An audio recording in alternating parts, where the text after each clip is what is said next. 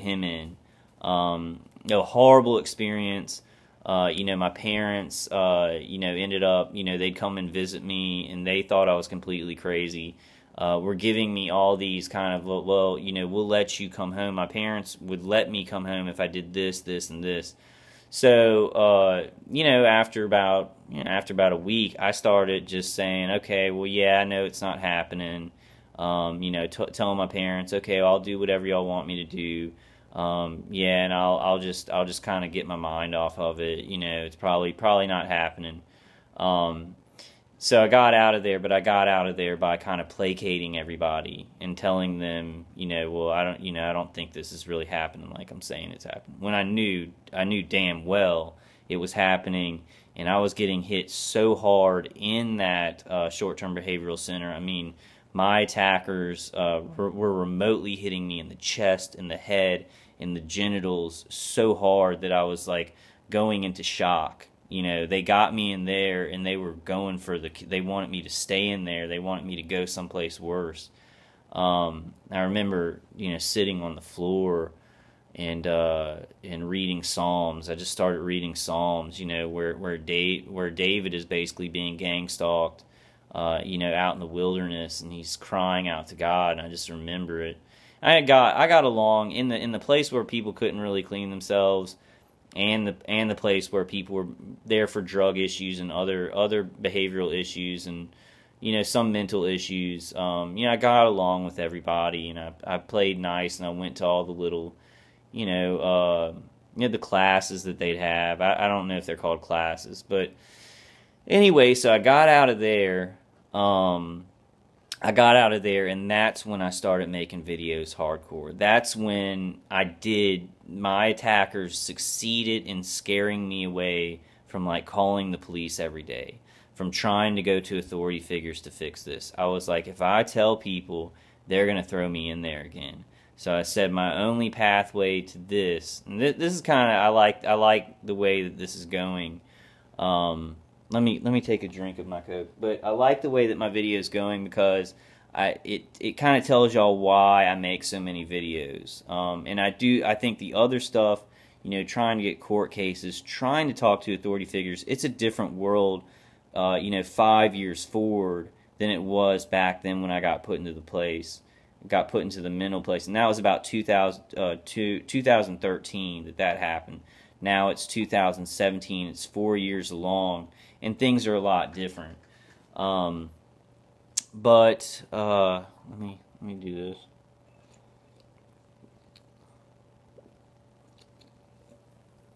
Kind of convoluted, I know. In the 10 years before, like, the high-pitched sound started, I'm still trying to figure things out because I didn't notice things. I wasn't picking them up, but I look back and I say, oh, that was weird. My jaw just starting to hurt from nowhere. My shoulder, so going through it in my own head kind of helps, and just documenting it and keep, I keep thinking, my main thing is that, either for my wisdom teeth and a bunch of colonoscopies, health issues as a child, I have hardware put in me. So I think that I do have a chip, near my jaw or in one of these teeth, and then I've had a bunch of colonoscopies. So I do think I have certain hardware in me. I don't think that you need to have this stuff to be attacked. There's nanoparticulates and other things that they use externally, like they'll do a relevant biofeedback loop on kind of your brain's fingerprint. I think that they use a lot of redundant systems. But what I've noticed is that I do a lot of things like cleansing and supplements, which I'm going to do a video on during the November Video Bomb 2017 TM. But I'm going to go through a lot of those things. I'm going to probably, I don't know, because I have 30 days of making videos, so in one of the videos I may stand on my head and just sing my favorite song, because there's going to be 30 days. I don't know how I'm gonna do a new video every day. But where was I at? Okay, so this is important. This was important because when I got out of that short-term behavioral center, and that's a politically correct way of saying the loony bin, I realized that I could get in a lot of trouble if I went to certain authority figures. So I just started making a lot of videos, and I started watching a lot of other TIs on YouTube. And that's when I kind of decided awareness is where it's at. Because as long as this system is locked into place and we can't get help from people and they're just going to call us crazy. I mean, one of the nurses, like when I got put into the blue suit, like the blue outfit, and they weren't letting me go, and I was like, I just want to go home. She said, go sit down, ain't nobody hitting you with ray guns. I mean, and that wasn't anything of what I said. I mean, and it was complete. It was like she was harassing me in there, like a nurse who's supposed to be compassionate, and she was like, ain't nobody hitting you with ray guns, go sit down. But that's when I was calling the FBI every day. I was calling the FCC. I was like, who do I call after the Inspector General? I'm just gonna keep going up the ladder. But that my attackers did succeed with that maneuver because it caused so much trouble with my parents. It just caused so much trouble, and it was like tons of money. I think it was like initially $26,000 for a 2-week stay, which did end up getting compacted down to $3,000, which I'm not going to ever pay. Never. I will never pay that. They can shove that up their asses. And thank you very much. They can shove that up their asses. But, it got me on this road where I realized that awareness is so important. And then we can't get the help of authority figures and authority without first putting the cart before the horse. This is a weird situation. Targeting is a weird situation where I think it is going to have to be grassroots from the ground up, and the cart is going to have to come before the horse. As in a normal world, you should be able to go to a policeman and tell them you're being murdered. They start investigating and helping you out. We're going to have to convince the world that this is happening before police will help us, before lawyers will help us, before all this will happen. Good news is that is happening as we speak. 4 years ago, it looked a lot different to me. It looked a lot different. I knew miracles would happen. I knew that awareness would build up. You can go back and look at some of my videos. I knew certain things. I didn't know about how everything worked, why they were doing certain things. And I might do my video tomorrow on kind of how the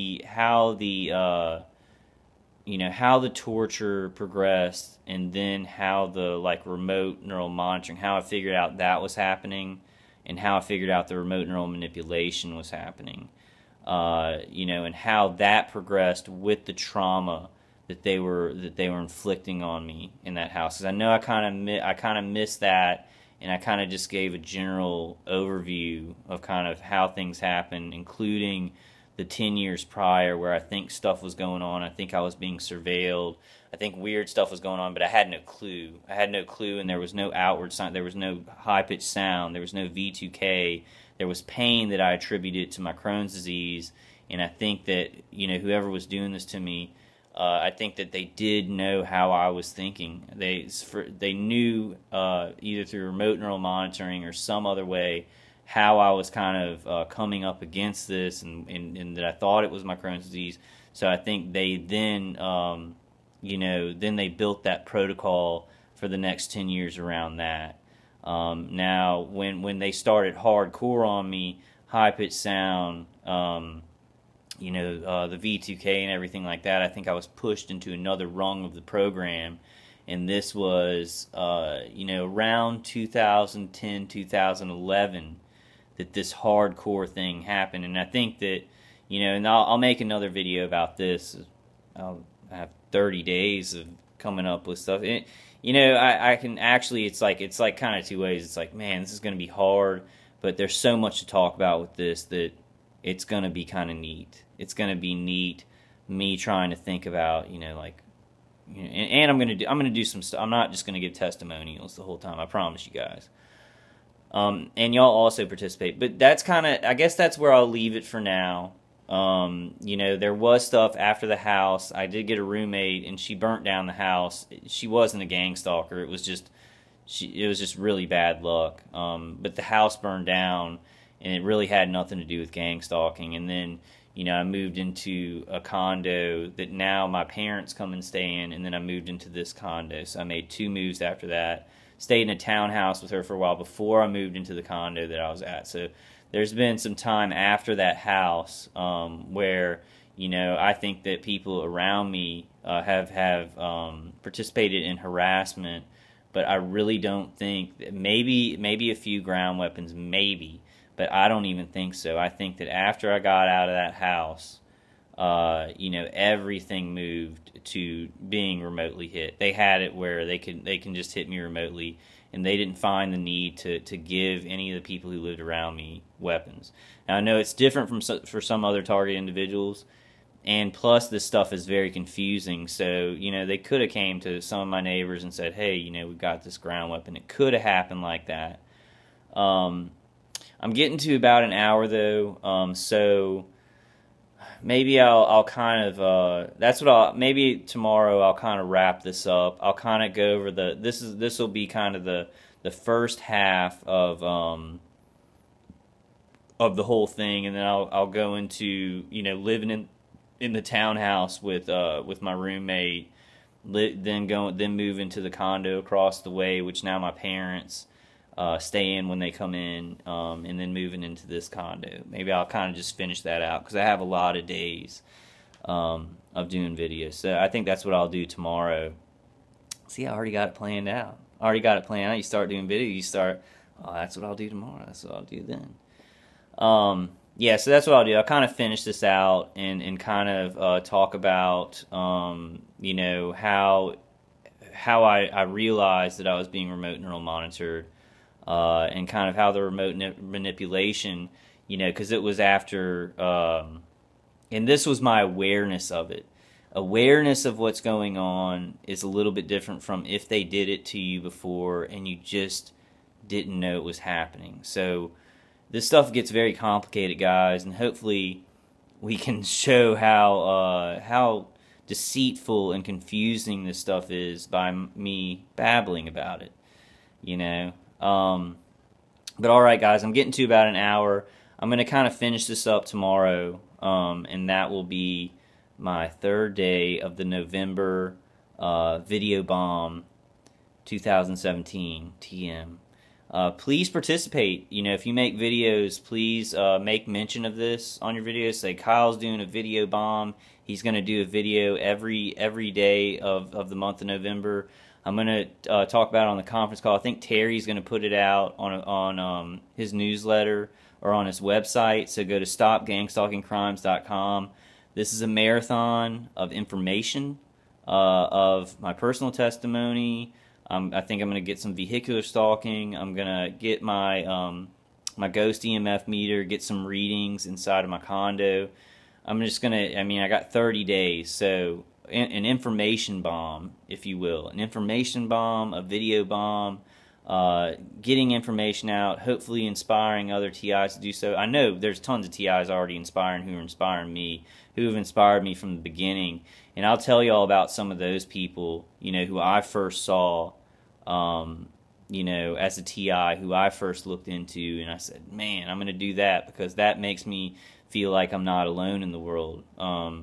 Especially William the Bastard. He was a huge one who, I don't think his information is, he had some good information, some good stuff. I don't think it was spot on, hey, this is what's happening, this is exactly how it's happening.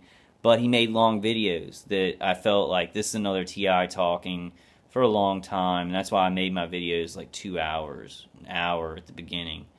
Alright guys, I'm kind of getting to an hour, so I'm going to kind of continue this on this same line tomorrow and finish this up, and then probably I'll have a million other topics, but I don't want to do it just personal testimony, so I'll try and finish out the personal testimonial thing tomorrow. I may have to, well, we have 30 days, so, we have 30 days. Alright guys, I love y'all. God is with us. Please participate in this video bomb in November. Or just talk about it. Just tell people, that I'm doing it, or say that you're participating in it on your videos, Facebook, Twitter, YouTube, whatever I don't know about, You know, let's do a November video bomb 2017. All right, guys, I love y'all, and I'll see y'all on the next one tomorrow.